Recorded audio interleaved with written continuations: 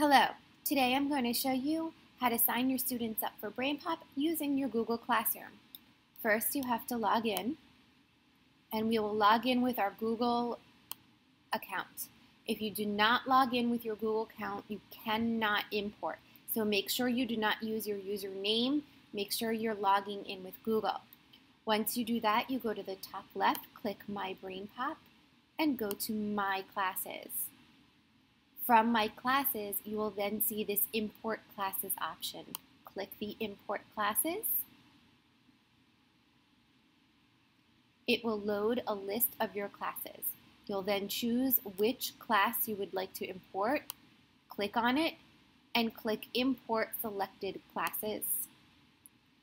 Click Continue,